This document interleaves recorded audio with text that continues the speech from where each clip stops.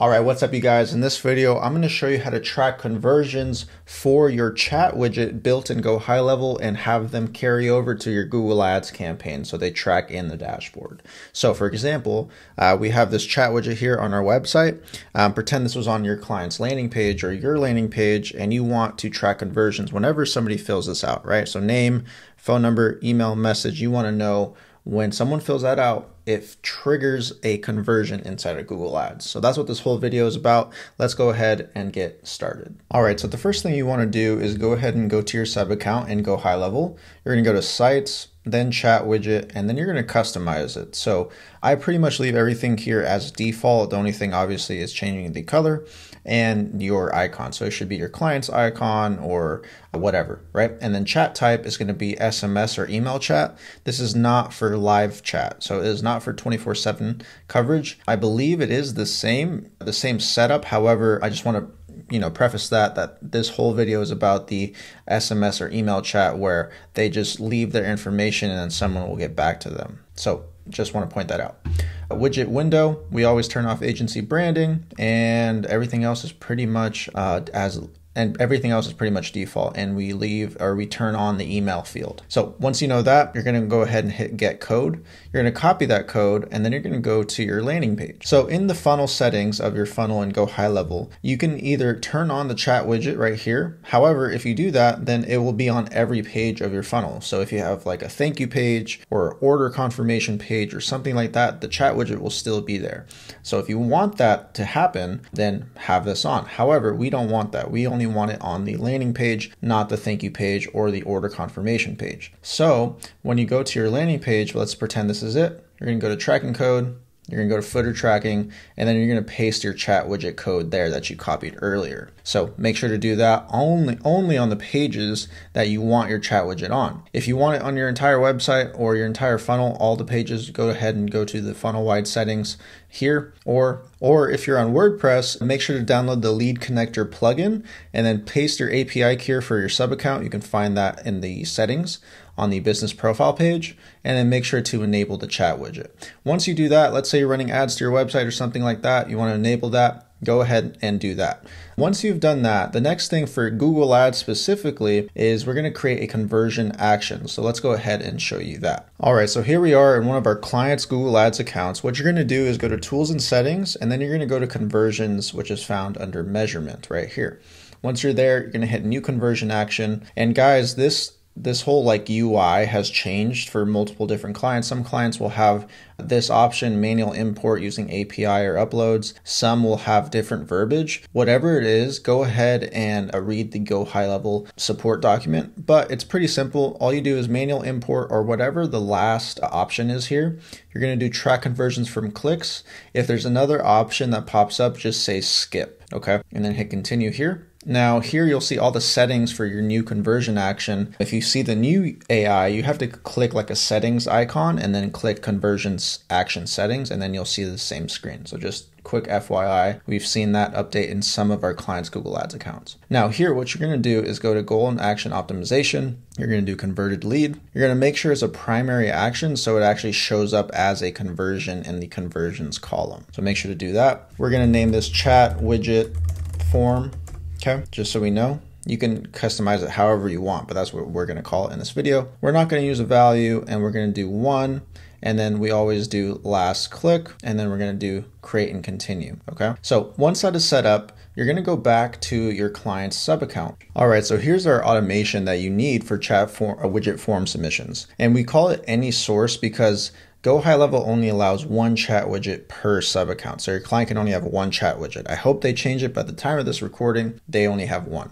And if you have your chat widget on your landing page, for example, and then for Google Ads, and then for your Facebook ads landing page, and then your website for like SEO, for example, then this is how you would do it.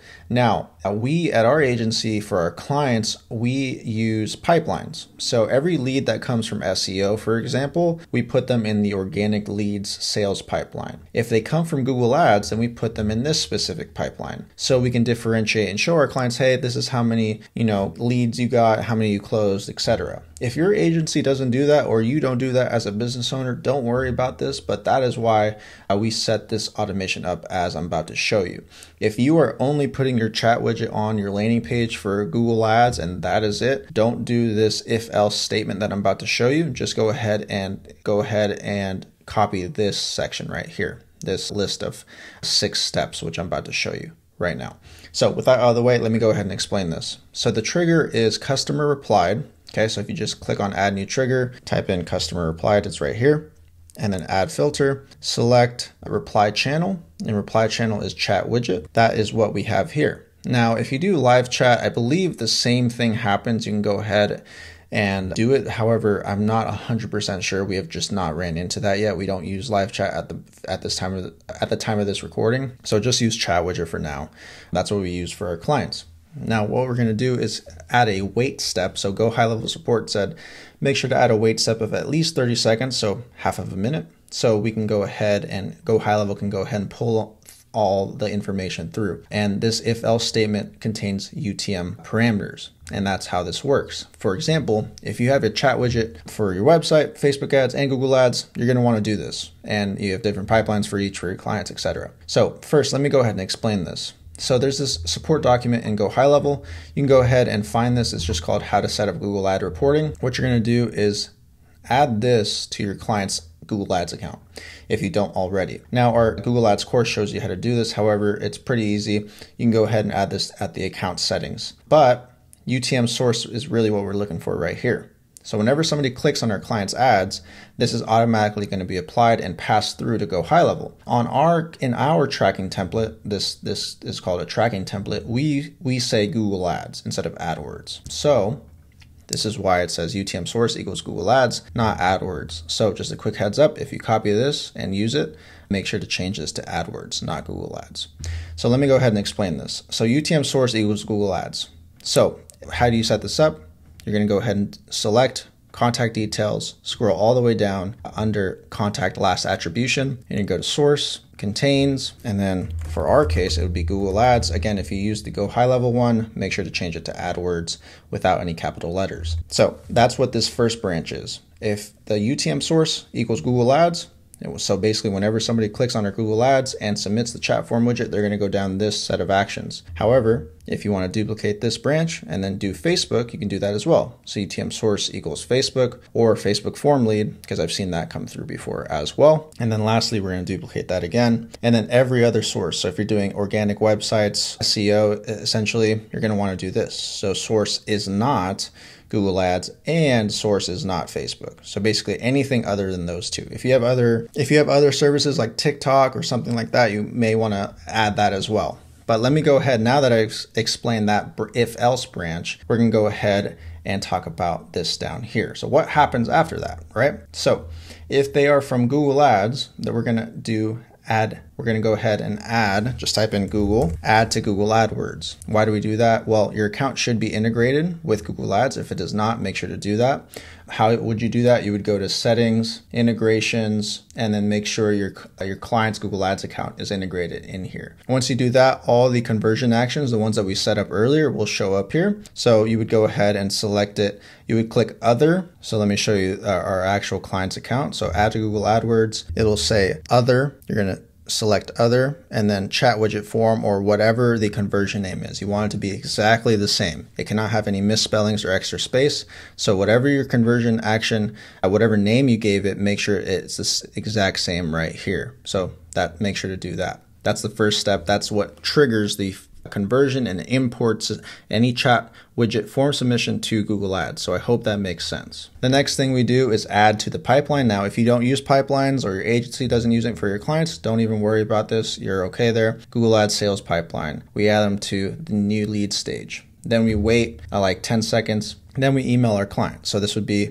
your agency name, your agency email address, and then your agency leads notification email and your client's email, so they know. Now, what about chat? How do you pass through what they said in the chat widget to your clients and to yourself? How do you do that? Well, you're going to go ahead and go back to workflows. You're going to go to marketing, email templates, and then form submission, email templates. And then I created one called chat widget form submission. Now here it just says hi location name. So let's say hi ABC Plumbing. You've got a new lead. Below are their details. Now the chat widget only asks 4 things: name, email, phone number, and message. Now for the message, whatever they type in, you need to use the message body, not contact message or anything like that. So message and then message body. That's what you need to use. That's what GoHighLevel support says. So just make sure you do that, save that template, and then our automation sends all that information via email to whatever emails we put here.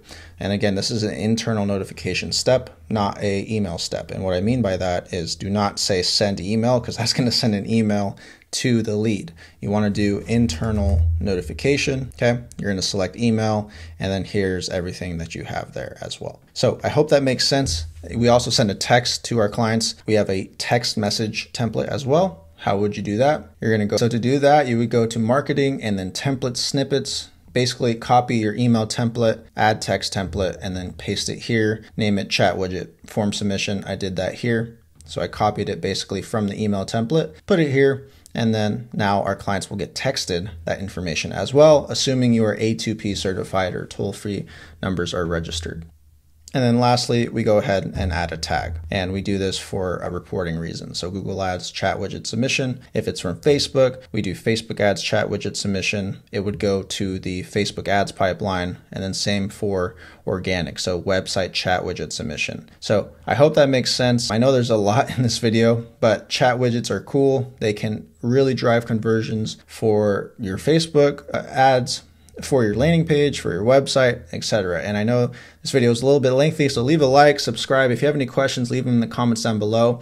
And also, guys, if you want this in your own account, we have a Google Ads Mastery course, which includes this entire snapshot, which includes all of our automations for everything, including our new community. So if you buy our course, you get access to this brand new community where you can ask questions about Google Ads, you ask questions about GoHighLevel. So make sure to check that out in the description below. If you guys have any questions, let me know, and I'll see you guys on the next one.